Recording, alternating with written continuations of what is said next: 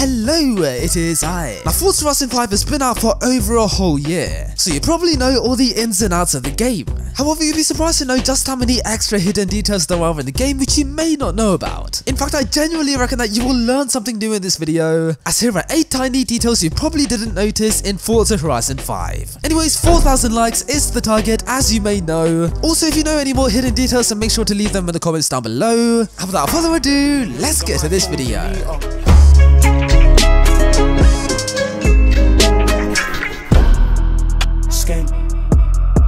Now, as you may know, at the start of Forza Horizon 5 you get dropped out of a plane, which is a pretty cool intro. And what's really cool is if you go to the main festival site over here, that, ladies and gentlemen, is the plane that you jump out of. Except it isn't, because this is not the exact plane. Because the plane over here has no writing on the nose, it has Horizon Festival on the side of the plane, and it has the Horizon logo and the tail of the plane as well. But during the intro, the plane has airlift written on the side of it, it has 2021 HZN written on the nose, and it has B750K on the tail. So if this is not the original plane, then where is the original plane? Well, I'll tell you where it is. It's on the abandoned airfield. As you can see, 2021 HZN, airlift, and B750K on the tail. Exactly like the original plane at the start of the game, except this one is in a bit of a sad state, which is pretty weird to see. And yeah man, this is basically the exact same plane that you jump out of at the start of the game, which is pretty cool to see. But it's also weird at the same time, like how can the original plane be at this abandoned airfield whilst the phony plane is at the festival site?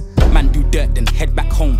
Eye in the sky like check that drone. Now, the 1932 Ford Deluxe 5-window coupe is a very old car, meaning it of course comes with a lot of quirks. For example, the boot or trunk of this car opens like this, which is very weird. I've never seen a car boot open like that, that's so weird. Except this is not the boot, this is in fact the rear seats of the car. Yep, the rear seats of the car are literally outside of the car. And what's really cool is that Forza acknowledges this and you can actually sit inside the rear seats of the car. Look at that, I'm literally sat in the rear seats of the car. This is so weird, imagine driving like this. So yeah man, big up Forza Vista, because without Forza Vista, I'd have never known that the rear seats were literally outside of the car.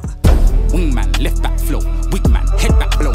Now, as you may know, in Forza Horizon 5, there is a mission where you actually get to drive a parade float. Okay, here I am driving the parade float, but have you ever wondered what car is underneath the parade float? Like, what is the chassis based on? Is it just wheels underneath the parade float? Well, guess what? You can actually find out what the car is underneath. Because once it turns daytime again, they take you to a canyon jump where you jump the parade float. But if you pause the game right now, yeah, and if you go to creative photo mode, you can actually look underneath the parade float and it reveals to you that the car underneath is the flatbed truck. Yep, the flatbed truck from Forza Horizon 4 and Forza Horizon 5 is the chassis for the parade float, which is so cool to see. This is so bright. But yeah man, how cool is that? They actually used the flatbed truck as the chassis for the parade float. I tell you what, Forza are really good at recycling stuff, aren't they?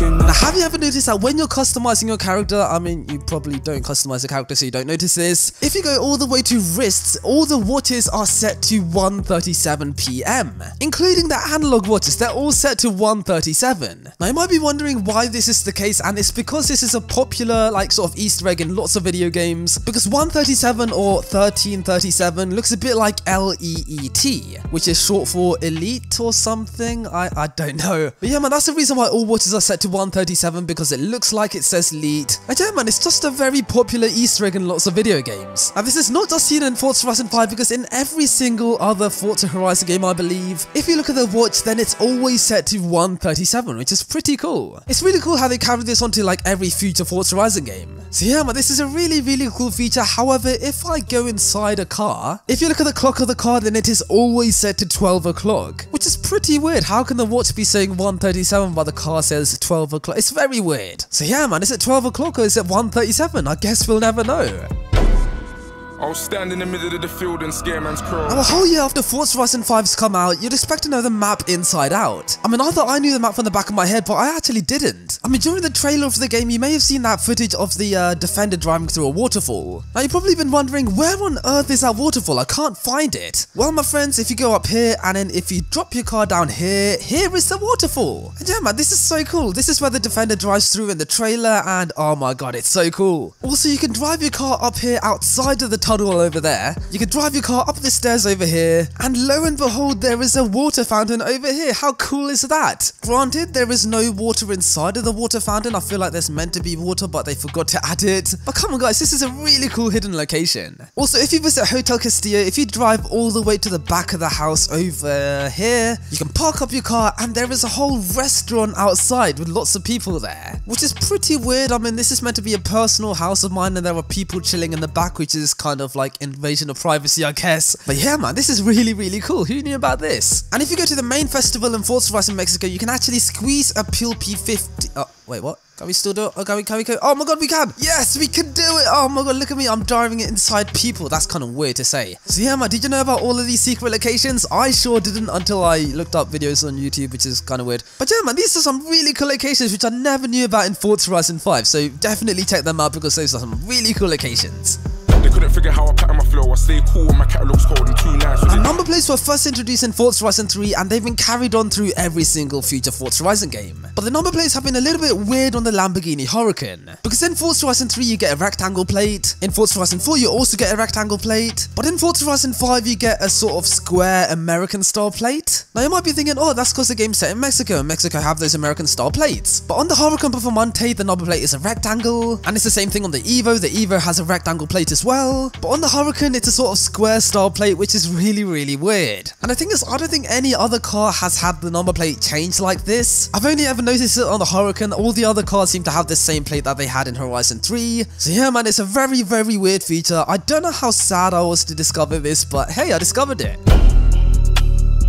It's a big movie when I'm... Now in Forza Horizon 4 you can fly your drone into the festival and just hang around with all of the festival goers in Horizon Britain. But if you try that in Forza Horizon 5, then you can't fly your drone over these gates, so you can't hang around with all of these people. So yeah, man, it's very sad that in Forza Horizon 5 you can't hang around with all of these people. Or can't you? Well, in Guanajuato there are some areas where you can hang around with the pedestrians. I mean, just outside the baseball stadium you can actually fly your drone over these bollards and hang around with the people here. How cool is this? Okay, we got Dave over here, we got Vanessa, we got Rebecca, we got Jane, we got Jaden, who identifies as a she, her. And look at this, I can even be the vendor for the people. What food would you like? Would you like a Big Mac? Okay, here's a bit, that's a weird looking Big Mac, that's a polygon off of wood. Oh, look at this fountain actually has water in it. You know what, Vanessa, why are you getting angry? Why are you waving at me? What, your eyes are weird. You just said that, why are you moving at like 2 frames per second? What's wrong with you? Why are you wiping your you're not even sitting on a chair. Hey, this guy's the worst vendor ever. Like, look how long the line is for the food and he's not doing anything. He's like, I don't know what to do, I don't know. Blood, serve some food. Like, look all the food you got. Like, serve it to the people, man. I'm getting a bit distracted, but yeah, how cool is that? You can actually fly your drone with the people in Forza Horizon 5. Now, yes, I know you could do this in Forza Horizon 4, and it was kind of better in Forza Horizon 4, but come on, you can still do it in Forza Horizon 5, so there's no need to complain.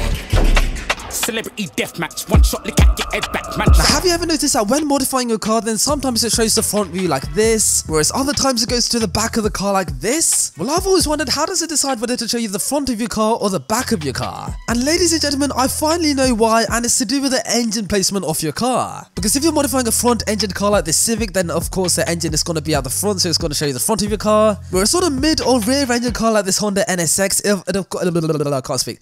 It of course shows you the back of your car, so yeah, man, the more you know. And I feel like everybody knows this already, and I'm only just discovering this because I only just found out about this recently. But yeah, man, this really did bamboozle me, so yeah, the more you know.